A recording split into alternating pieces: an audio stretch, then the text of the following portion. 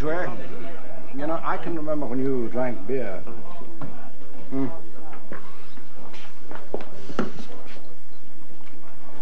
Oh, just one cigar left. I thought I'd more. All right. Let's drink to the team of which I have the doubtful privilege to be the manager. The Blues, eh? The Blues. Blues. And promotion next season. Yeah, next season better be the one where I'm moving on. Susie, what would you say to coming back to Scotland with me, eh? What, for good, you mean? Well, if I had a good...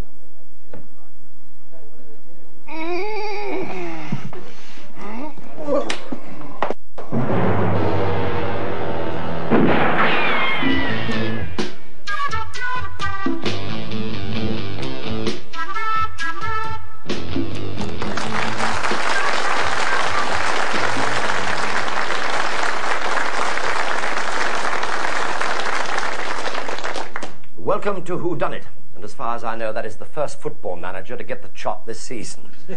Maybe not the last, but I suspect the first. And the question is, who do you suspect of terminating his contract? In a moment, we'll show the events leading up to his death, and then the suspects will be cross-examined here in the studio by our pools panel. This week, we have a gentleman who's starting this time next week in a new ITV series called What's On Next? William Franklin. Good evening.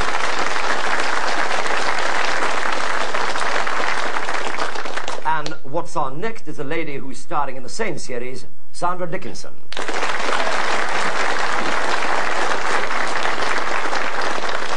Our TV Times WhoDunnit competition winner, who this week is from Barnsley, Paul Malkin.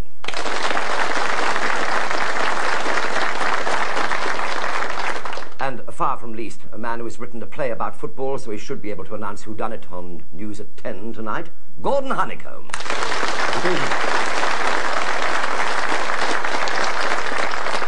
Right, let's get back to the story. A City football manager, Alan McLean, has just dropped dead in the Queen's Elm Saloon bar. And to make it more confusing, Sergeant Di Roper Evans, a fanatical Llanelli rugby union supporter, is about to question the suspects. By the way, there are two main clues and two smaller clues that should lead you to the main clues. It sounds confusing, but if you keep your eyes open, you'll see what I mean.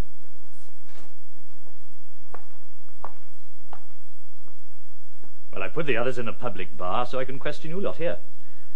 Seems you all had some connection with the deceased. Alan McLean, manager of City football team.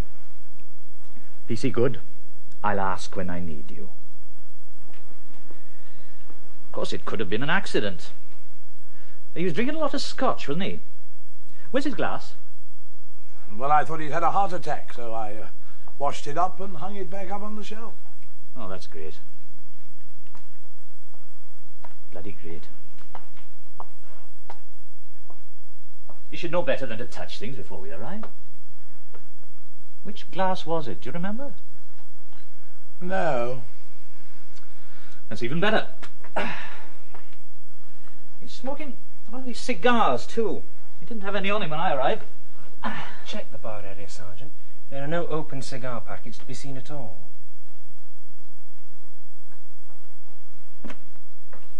Somebody's nicking all the evidence round here. Right, Fred, let's start with you, boyo. Oh, what do you want to know? Standing behind the bar, did you, by any chance, hear any interesting conversations?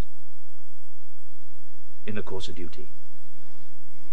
No, not really. Of course, I overheard what Mary and Charlie were saying because I was pulling a pint just next to them. You're right, Slow. If he's going to marry that girl, you might not get your alimony regular. So ask him, straight. Oh, you don't know Alan, Charlie. I was his brother-in-law for long enough. Yes, but he's not married yet. If I ask him now, he'll say football's a mug's game today. He's not got enough. Nonsense. I read in the paper he was getting 12,000 a year. You don't still believe the sporting pages, do you? Anyway, knowing Alan, he'd probably give me a clout over the ear for asking. Come on now, sis. If you don't ask him now, he'll try and cut you off without a penny. I'm telling you, if he tries anything, I'll get even with him. Don't you worry. And I've been waiting a long time. So have I, Charlie. And with more reason. All right. I'll have a go. I mean, I don't want to sound vindictive, but that's what I overheard. You swear that's the conversation you Hey, hang overheard? on there. Hang on there. Didn't you leave a bit out, Fred? What are you trying Let me tell you, Sergeant, what he said after Mary went over to join Alan. Having trouble with Alan, then, Charlie? Listening as usual, Fred. Not exactly, only I've got a score to settle with him. What's that? Does he owe you money? In a strange way, yes. You see, I put a little bet on City getting promoted. Do you know what he did? In the last match of the season, there was 1 point to going up. 10 minutes to go, the score 0-all, and he pulls off his best striker, Davy Randall, over there. Oh, well, he is getting on a bit. Maybe he was tired. Didn't Alan put a sub on, then? Oh, yes. Super sub Johnny Stevens. You know what? The first corner the other lot get, Stevens scores an own goal and City lose. Oh, well, it happens sometimes. You can't really blame Johnny. I'm telling you, Alan put Johnny in to lose. Now, why would you do that? Because I suspect he had a big bet on City not going up, more than he could make if they did. I doubt it. Sounds like sour grapes, Fred. Sour grapes? Listen, with what I had on, I stood to lose this pub. That's how sour it is. Well, he shouldn't bet so much. But I'll ask him if it helps. So, if we're intent on telling tales about each other, that should even the score. Thank you, Mr. Moore.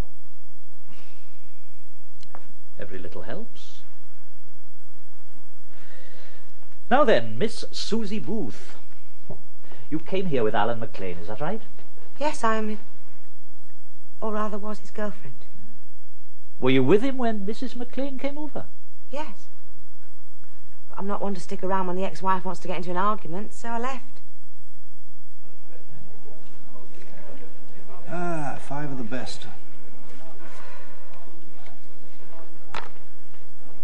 Drink? Drink? Don't you make it sound inviting? What's wrong? You want a drink? Time was when you used to ask, would you like a drink, darling? Now it's just drink. Well, you've been awfully short on me these last few weeks, Alan. Yeah, I'm sorry. It's the disappointment of not going up. It'll make a difference financially. Hold on. I see my ex-battle axe approaching. Mind if I join you for a moment, Alan? Not at all. You haven't met Susie, have you? I wanted to ask you about a personal matter. Well, you can see I haven't stopped smoking. Very funny. But since you mention it, try one of these. They help me give up smoking. Oh, you're always mothering me. All right, I'll take it. It'll make you feel happy. I didn't know Alan wanted to give up smoking. Shows how little you know about him, dear. Ah, stop bickering, will you? These taste awful. I should think these would kill you quicker than smoking would. Susie, go and have a word with Dave, will you? And, take him a cigar from me. Anything you say, darling. Would you like one? No, thanks. Hey, Dave, do you fancy a game? The boss is busy with his ex. Okay, 301 up. You need a double to start. Oh, what are you so grumpy about? The season's over, you know. My football career, more likely. And it's your fellow what's doing it. Oh, come on, he's not that bad. Well, he asked me to give you this cigar. Oh, did he now? Oh, well, later, perhaps. Here, you kick off. Oh, thanks. You worried about next season? Oh, no. When I was a kid, I was a top striker. Now I'm a rather slow sweeper. You bet your sweet life I'm worried. The boss wants me out of the first team. The only chance I've got on my age is to get a transfer. Perhaps make a few bob. But the boss won't give me one. Well, haven't you saved any money from your better days? No, I've done it all, haven't I? Oh, I'm going to have it out with him. Oh, treble 20. No, you need a double to start. Well, why don't I speak to him? Tell you what, I'll say I won't marry him unless he gives you a transfer. Save your breath. I wouldn't bank on that marriage. Oh, why? Think he's going to desert me at the altar? Something like that. During a training session, he told some of the lads he was going to drop you. Too expensive. Oh, did he now? Oh, I'm sorry, Chuck. Maybe you're joking, eh? You think he was? No. Alan McLean doesn't joke about things like that. Here, you practice it. I'm going to have a word with him. So I stayed over by the board for a while, but I did join the others later at the bar. Yes, well, we'll come back to that in a moment, miss. Well, that seems to have given all of you enough motive. Perhaps we were lucky, and he just dropped dead. Yes. But before the body was removed, I distinctly smelt bitter almonds. Now, I'm not an expert in this, and I Excuse me. I've checked the bar area, Sergeant. There are no almonds on the premises. Thank you, Constable. Now, bitter almonds suggest cyanide. And if this is borne out by the coroner's report, the poison was probably administered by one of you 5. The question is, which one? And how?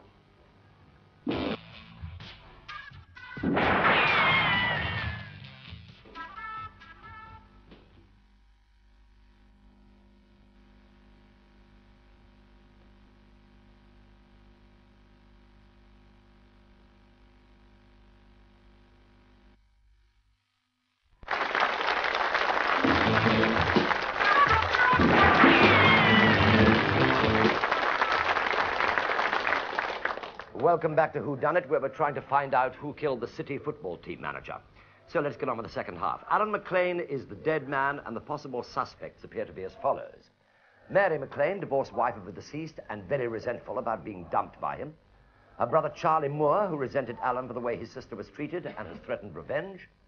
Susie Booth, the current girlfriend of Alan, who's just been told that Alan wanted to get rid of her by Dave Randall, one of the City team players. And Dave is desperate about getting a transfer.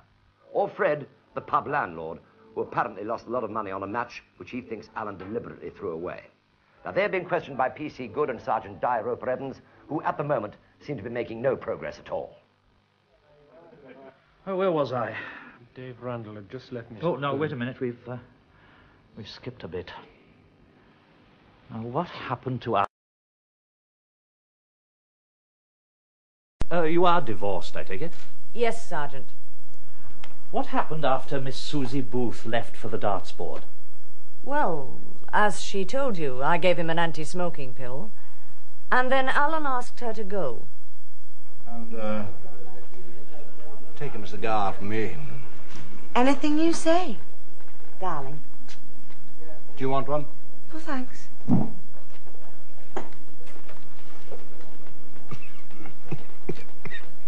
Well, what do you want, eh?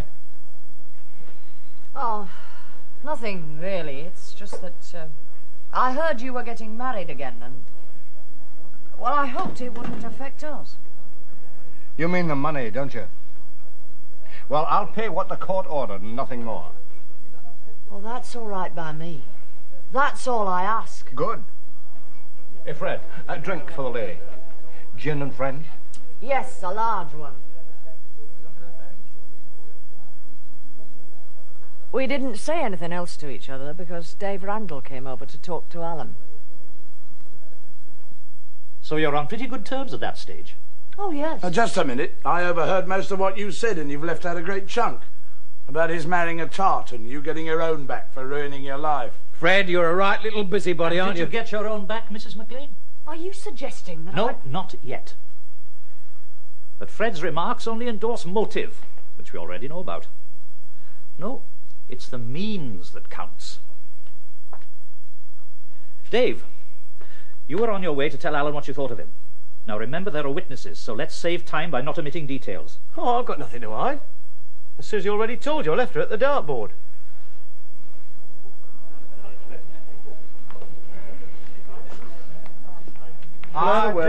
Dave, just in time to stop a family Barney. Yeah, well, how about a challenge at the match, eh? Yeah. Good. Now, let's make a bit of room, shall we? If you don't mind. Now, we'll need some mats, eh? There we are. You keep your eye on that, will you, dear? Oh, hey, what was that? Oh, sorry, it's a dart I brought up by mistake. Well, look where you're putting it. 20p a round, eh? Starting with one map. No, all right. Gin and French for you, Mary? Thanks, Fred.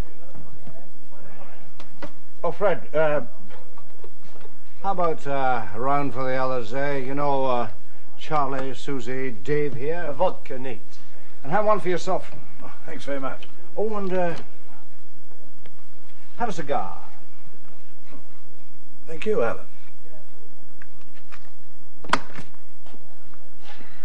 Now, where's my drink, eh? Here it is, dear. Ah. It must be smashed. It looks bigger. I haven't touched it. Oh, thank God for that. I wouldn't like it to be contaminated. Pure Scotland, eh? Tastes better than the oil. Now, where were we? Yeah, sure, Bill. Here are the drinks that Alan bought for you. Thanks, Fred. Oh, thank you. Have you met Susie Booth, Mary? Yes, thanks. Oh, come on, Mary. I've got no axe to grind. I did meet him after you two were divorced. That's right, you know. There's no need to be rude to each other. You're right, love. I apologise. Good. Great. Well, let's drink a toast. To the last of the great male chauvinist pigs. Oh, here, here. When are they going to stop playing that ridiculous game? Oh, when Alan wins enough money to pay for another round. You're learning quickly, love. Hold on a minute. Hold on. Oh, I see we've got the whole family gathered here, eh? Now, where's my... Oh, yeah. I bought you all a drink to celebrate. I don't know exactly what, but no doubt we'll think of something. You know, I can remember when you drank beer.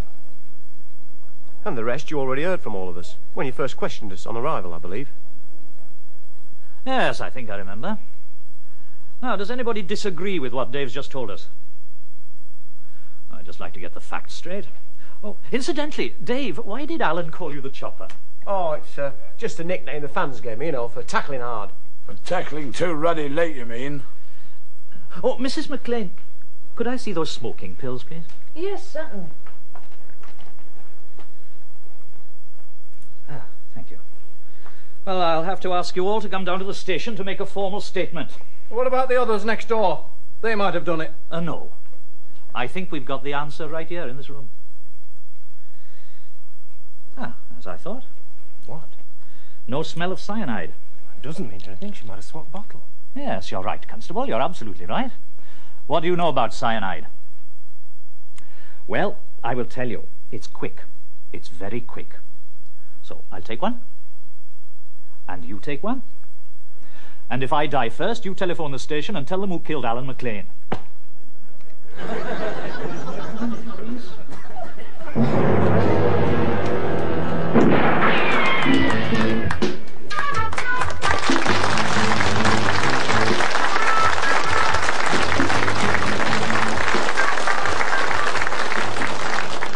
Right. Have you solved it yet? Well, don't worry. There's the cross-examination still to come. And remember, panel, I'm the referee, so anybody who argues with me will be sent off. Right, first of all, is there any part of the action that you'd like to see replayed? Bill? Yes, I'd like to see that 20 or 30 seconds prior to the actual cessation of his heart. Mm-hmm. Sandra? Could I see where he offers to buy everyone a drink, please?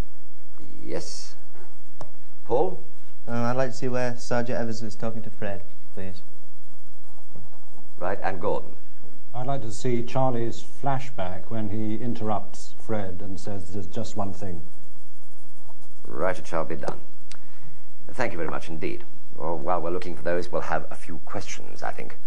William, you're the nearest. Let's start. One question, please. Mary, it seems to me that Alan had a number of reasons for committing suicide. There seemed to be a lot of pressures on him one way and another. Is it possible that he was the sort of man that could have converted his angst into self-destruction? No, I wouldn't have thought so. He'd never given any indication, but then people don't.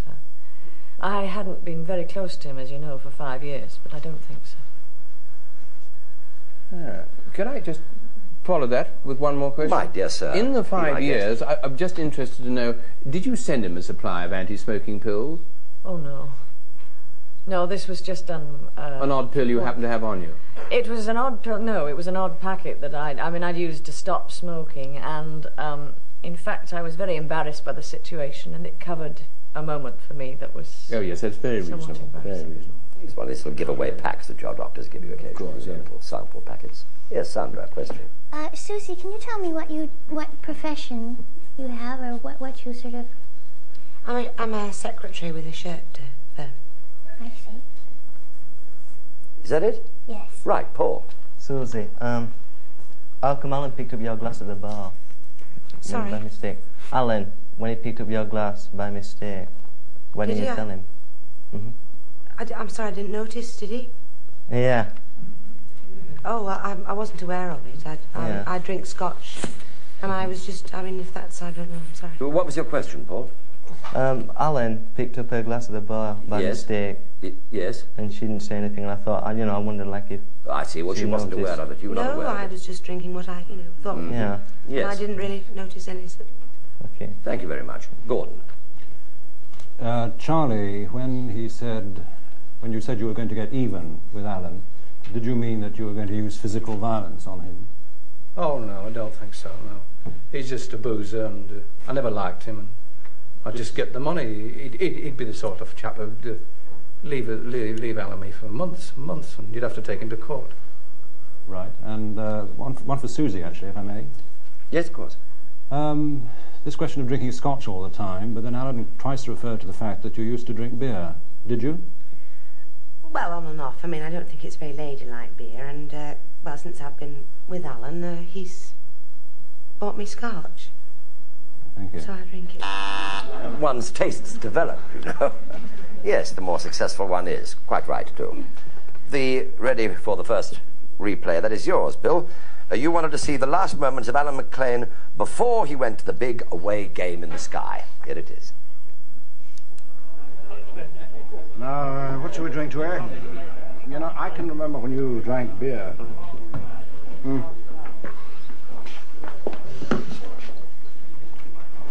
Oh, just one cigar left. I thought I'd more. All right. Let's drink to the team of which I have the doubtful privilege to be. You don't look very happy about that. Aren't you pleased you asked for that? No, it suddenly looks like the dullest question I've ever asked. Well, it may be very pertinent. Yeah. Do you want to ask any questions appertaining to that or not? No, not appertaining to that. No. Well, actually, I'd like to ask the Detective Di Roper Evans to give him his full title. Thank you. Sergeant Di Roper Evans. You did comment on it, but you didn't seem very fretful that practically no clues or no possible pieces of evidence were around. The cigars, for instance, seemed to diminish gradually during the entire case. Was that something you followed up at all? Yes, we made a considerable collection of rubbish afterwards from various places, but none seemed to have any bearing on any clue I was looking for. You didn't find a butt to the fifth cigar? No, I didn't. Thank you. Yes, Paul. No? Sorry, I thought you were signalling. Gordon, question? No, I was also mystified by the question of the cigars all the time, which kept disappearing. I think we lost count at one point because last time we saw them there were two, and then at the end there were none. I think I can actually help you on that. Right. Good.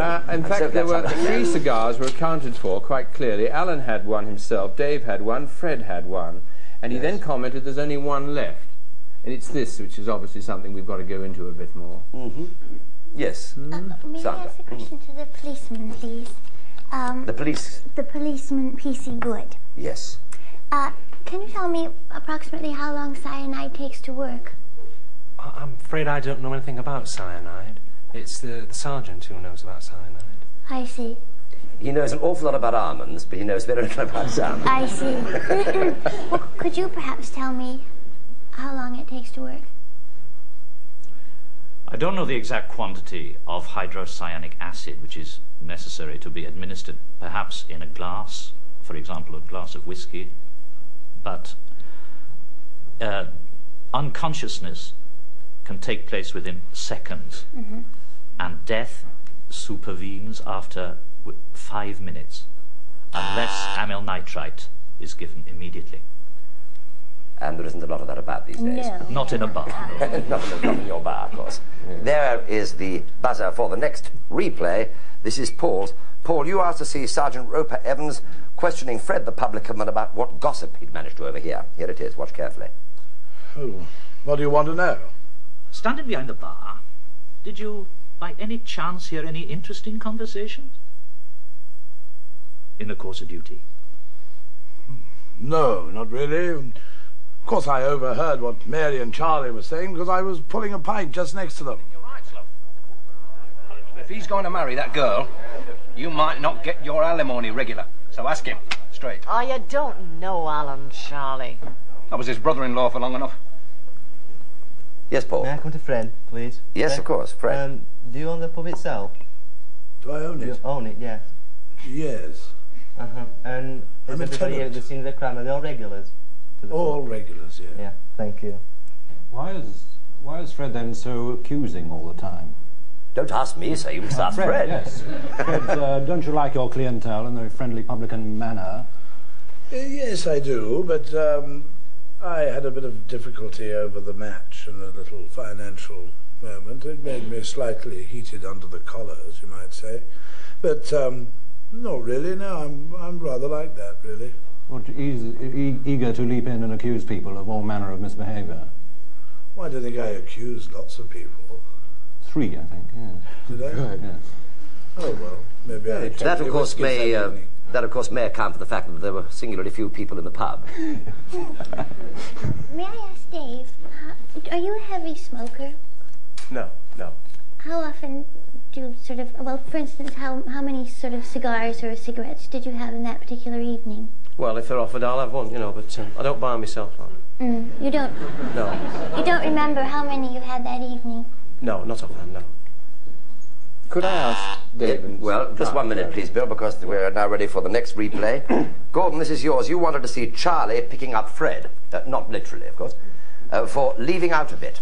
And I mean, of course, a bit of the story, in case you're concerned. Here it is. You swear that's the conversation? Hey, hang on there. Didn't you leave a bit out, Fred? What are you trying Let me tell you, Sergeant, what he said after Mary went over to join Alan. Having trouble with Alan, then, Charlie? Listening as usual, Fred. Not exactly, only I've got a score to settle with him. What's that? Does he owe you money? In a strange way, yes. Yeah. Yes, the wrong one, obviously. What, the wrong clue? The wrong section piece. I asked for, yes. I think one should have asked for, I should have asked for, or somebody should have asked, the section at the end when everybody is at the bar, because the cyanide working so quickly, that it must have happened at that particular point. And there's so much going on at that point with these interchange of whiskey glasses, that is Susie and Alan cross-changing, then the cigar. That's the bit I asked for, the 20 seconds leading up to the cessation of the heart, which we didn't get, actually. No, we needed more. They stopped before he actually died. That's right. Yes, we that piece did. is missing. What a shame. Could I ask... You'll have to work it out with us. I'm sure. Charlie, I appreciate... Have you finished, though, Gordon? I mean, you were making a statement. Yes, that was a total waste of time, that one, I'm afraid, yes. Yes, but any question that you'd like to ask? Not at the moment, no. William, it's all yours. This is a two-part question concerning really 4 people. Charlie, you have a very, almost a very excitable relationship, a protective relationship for your sister. It seems to me that there's another element over and above that. I'm not suggesting anything... I sincerely hope not. Psychologically, but in fact, are you married yourself? Oh, yes. But you seem to be almost, your anger about anything that affects your sister seems to be slightly higher than one would expect it, perhaps in some way. No, we're like that in Houghton. We're just a family, you know, close family, and we're just like that. I mean, psychological, I don't understand that. It's just... but had she married anybody, might you have felt the same? It's that strong? I think so, yes. You keep an eye on them. Yes, They're a very close-knit family. Yeah. Yes. I want to ask Dave if I... Yeah, well, may I... because Paul hasn't had much to say up to now, and he's just about to ask a question. Charlie, if I may, please. Have you always been biased against Alan in any way? For any, what, 11,000 a year as a football manager? No, it's his personality and his boozing. Yeah. And he's, I don't know, I just didn't like him very much. Did it... Yes, please. Did it ever annoy you over Charlie and Mary getting divorced? No. them getting divorced? Yeah, did it annoy you in any way? Well, it wasn't good for the family, but on the other hand, it's, in a way, she was better off without him. Yeah, okay. Yeah, and ready for the next replay. This is yours, I think, Sandra. You asked for the part where Alan McLean buys a round of drinks. No doubt as he's a Scot, you simply didn't believe that he would. Here it is. Oh, Fred, how about a round for the others, eh? You know, Charlie, Susie, Dave here. A vodka neat. And have one for yourself. Oh, thanks very much. Oh, and have a cigar. Thank you, Alan. Now, where's my drink, eh?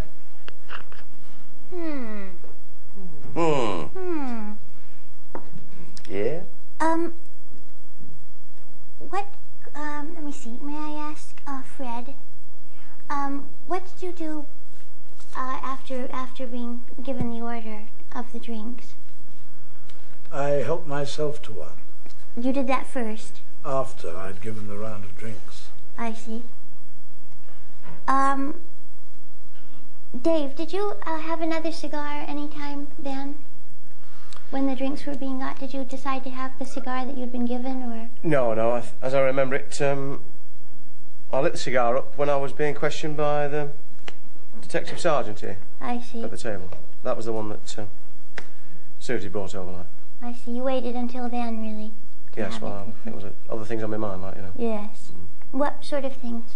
Well, I wanted to have it out with Alan about transfer, you know. Well, that was a bit late, wasn't it? What was? To have it out with him. Oh, no, I don't think it was. What are we talking about now? Well, you said you wanted to have it out with Alan, but Alan, in fact, was no longer with you at that particular time. Oh, well, it was, I suppose, I don't know, it's something to do, sitting there with him questioning, you know, under pressure, like, and just felt like having a fag on. I see. All right. Good. William, back to you. Bill, you had a question you wanted to ask before. Well, I'm going to ask, actually, Susie, this is a very delicate question, because at the moment you're obviously emotionally very overwrought with the loss of Alan.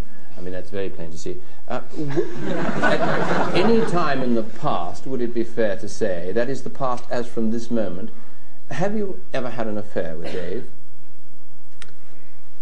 Well, I did actually meet Alan through Dave. I suppose you could say we were intimate. Did you live together? Oh, no. Just... But you were just intimate? Yes. Thank you.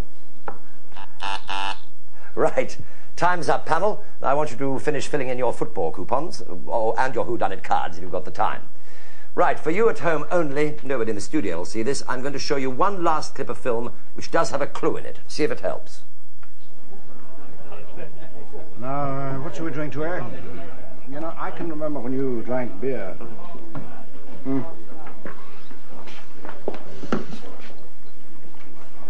Oh, just one cigar left. I thought I'd more. All right.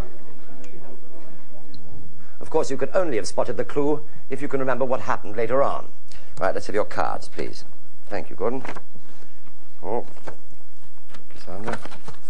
Thank you, Bill. Nobody can cheat. I've got the cards. So, this is the big moment.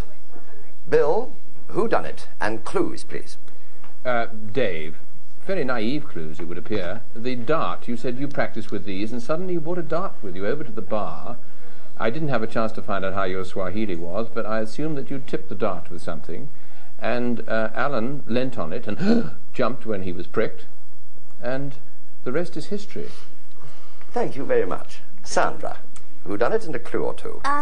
Well, I think it was Dave, but not for that reason. Just before Alan took his last drink and smoked his last cigar, he had put the packet of cigars down on the counter and went to talk to someone else. And when you came back to the cigars, they'd been moved, and one cigar was missing. And he took the last cigar, which was lit by Dave, and I reckon that Dave did it. Very perspicacious. Yes. Perhaps. Maybe. Paul. I'll go for Mary. I think she did it, carrying the cyanide up to the bar and swapping the drinks with Susie.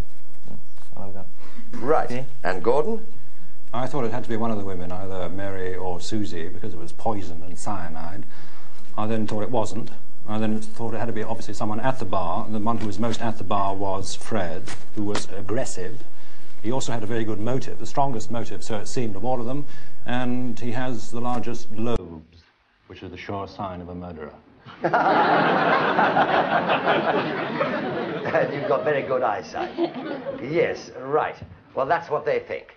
And let's see who's right. Will the real whodunit stand up, please? Well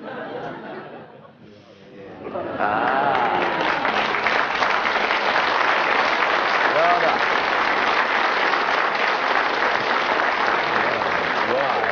That's the point. Well, congratulations. Well done, Bill. Well done, Sandra. In fact, Sandra pips you well and truly to the post because her clues were dead on, as you will now see. Now, the only other question is how many of you got the clues right? Now, just to clear out the details, you'll remember that I said that there were 2 main clues and 2 minor clues leading to the main ones. Now, the first main clue was the cigar packet. Alan started with a new packet of 5. He smoked one himself.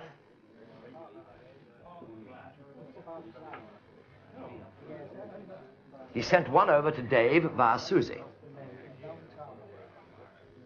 and gave one to Fred. So if you counted, it should have left him with 2.